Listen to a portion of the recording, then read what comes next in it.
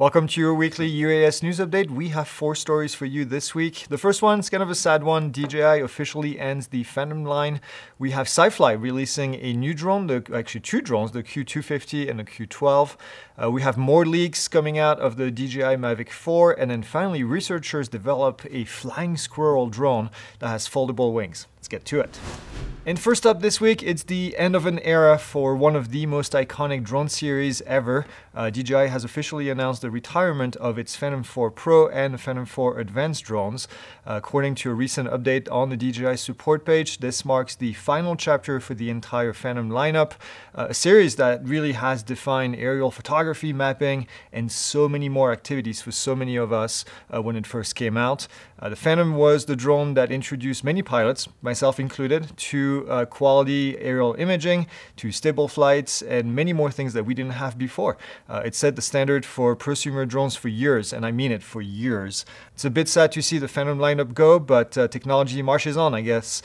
We've seen DJI focus heavily on the Mavic and the Air and the Mini series with that new form factor, both for consumer and prosumers, and the Matrice series also for the enterprise side.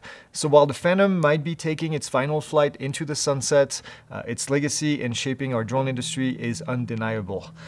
Pour one out for the Phantom tonight, and hopefully we can still see some of them flying around for a long time to come. Next up, SiFly released the Q12, which is a medium-sized drone. Medium-sized, it's actually pretty large, and long endurance, and I mean that term, you'll see why. The Q12 offers 2 hours of continuous hover, 3 hours of forward flight, and then a 90-mile range while carrying a 10-pound payload. SiFly also released the Q250, which is a heavy lift drone with a 200-pound payload and then 100 minutes of endurance.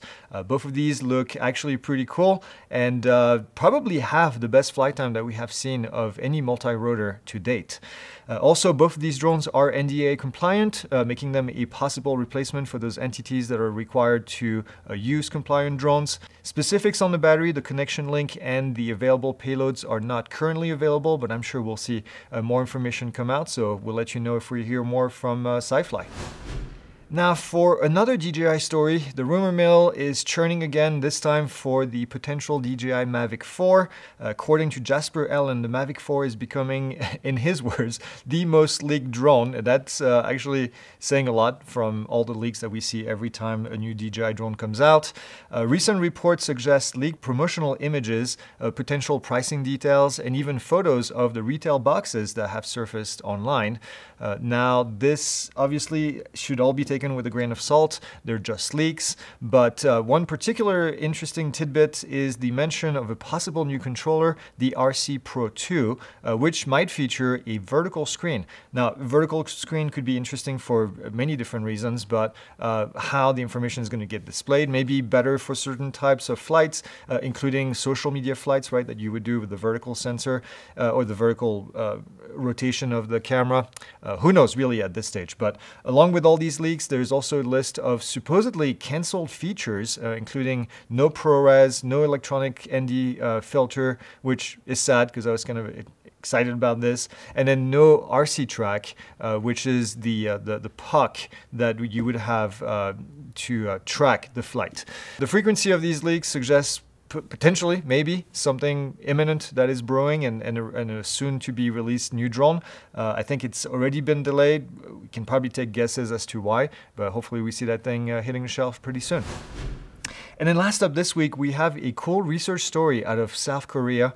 Researchers out of Pohang University of Science and Technology, or POSTECH, I guess is the short for it, have developed a drone that is inspired by flying squirrels.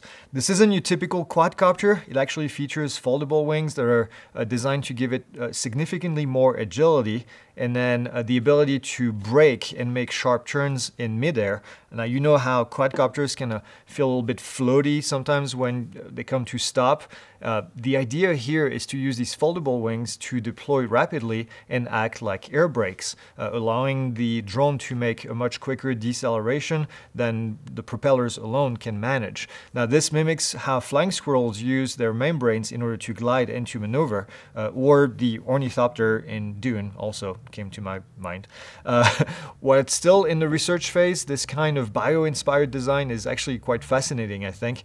It pushes the boundaries beyond the standard drone configuration that we've seen for so many years and could potentially lead to drones that can navigate complex environments much more effectively. All right, and this is all we have for you this week. Join us later for happy hour in the community. We also have the live Q&A on Monday and then post-flight on Monday as well in the premium community. Have a good week and don't be that guy.